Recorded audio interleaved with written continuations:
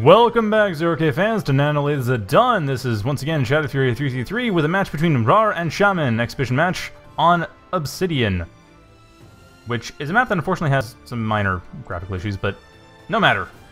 It has some really sick grass. Seriously, LSD is not a fertilizer. That aside, let's get to the game itself. So raaar going for Amphib, while Shaman going for Jump Out Factory. Sorry, Spiderbot Factory. This map, as you can see, is very hilly. Like, very, very ridiculously, absurdly hilly. Also shiny. But mostly hilly. Ridiculously, absurdly shiny. So, spiders are handy. Amphibs can work. I mean, I think any bot can actually path along here, but amphib pathing is about the same as every other bot pathing. So, yeah, it works. No real problems. It's a bit slower, though. That's the one thing. But, let's see, Spider versus Amphib. I think this matchup came up before, as I recall. It was actually a Spider versus Amphib match on Isle of Grief last week that I casted between Google Frog and Acronym. And that was an odd map. Well, an odd match. The map itself was kind of typical, but that was an odd match.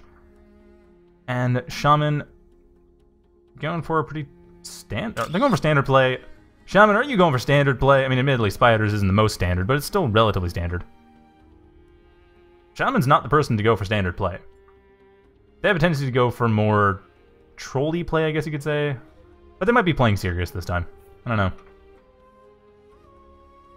Like, there are a couple players that I've found that are different. Shaman is one of them more because they want to do something silly, because they get bored easily.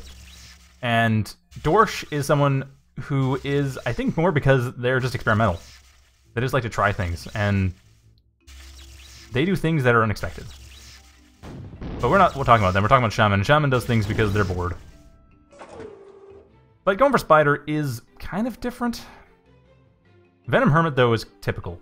That is a strong, fairly robust strategy. You can deal with most things coming out of here, especially given that, I mean, Boy's going to be coming out next. Boys are a bit of a problem, but Hermits have a lot of health. They can deal with that. Oh, I haven't really seen Spiderbook play 1v1 much, so I don't really know how they play. I've seen them play it a bit, but I can't remember offhand them being particularly experimental or just absurd. I'm really liking that word today. You may have noticed. It's the LSD grass. Yeah, that just makes everything absurd.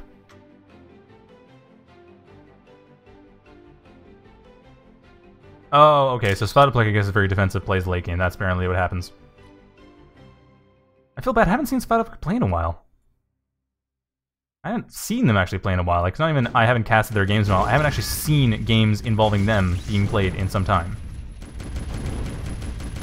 And unfortunately, fighting commanders with only 2 units is not the best strategy.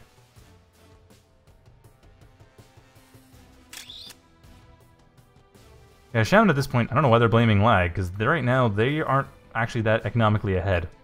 Like, raaar is... Okay, they're reclaiming, that's partly why. But even then, their static economy, their energy is stronger, they have some stuff in stores they can more easily use for production. They are pushing 17.5 metal in production, as opposed to 20. Okay, so it's about even that way. But that reclaim's going to help.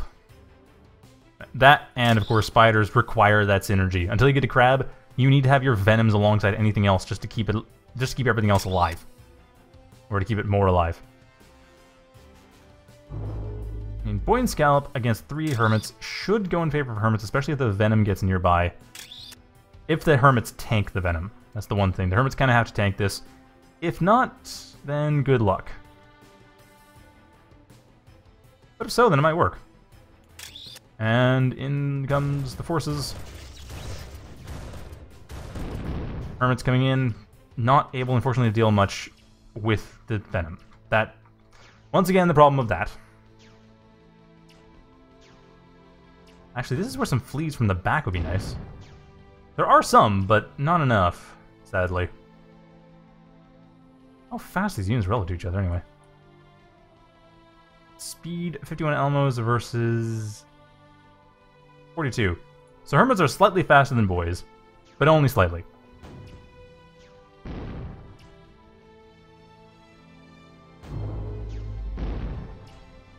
Wait, what's raaar's game?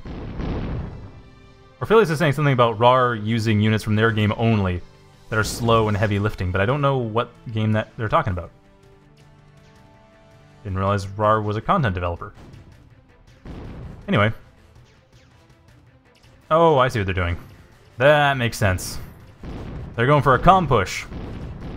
So raaar's doing the strange strategy, and Amphibious is sorry, Shaman's doing the one that Amphibious is just talking a lot. Shaman's the one who is doing, and I guess hermits are not as powerful as I thought they'd be. My mistake. Okay, admittedly, against that many scallops, hermits are half the cost of scallops, so that's not terribly surprising. Yeah, this is the point where Recluse would be kind of nice. Like, really nice. Yeah, raaar, just now getting to level 4. Slow beam, companion, slow beam, 2 drones, and machine gun. And repairs itself. Ouch. Shaman, on the other hand, really low in energy. That's a major problem here. If there's anything that's the major problem, it is the lack of energy.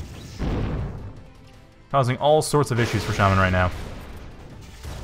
Nice stunning, but unfortunately not what they needed to stun. That's not the thing that's really going to cause problems. Although I don't think raaar's commander... No, raaar's commander continues to morph even while stunned. Can't build, but it continues to morph. I think that's a bug, actually. Yeah, morph is increasing. It is morphing despite being frozen. Despite being EMP'd. Which makes no sense.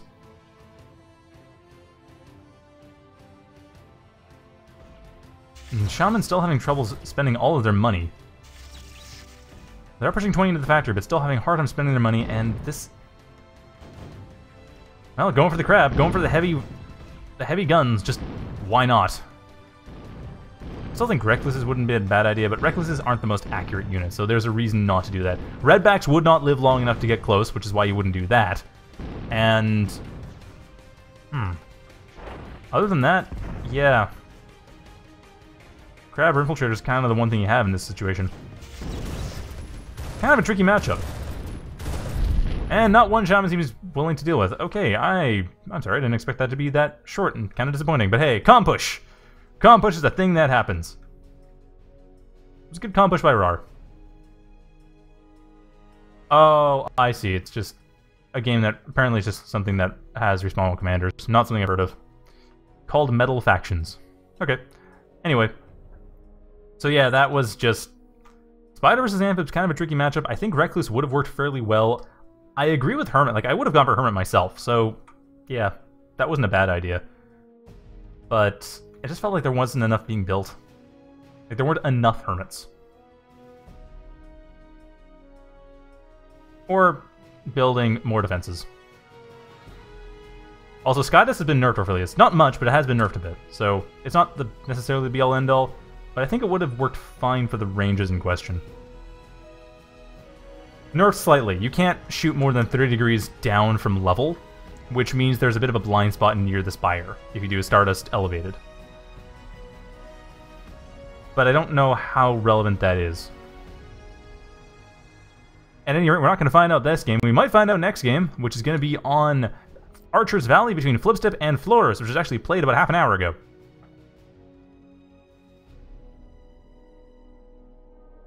And...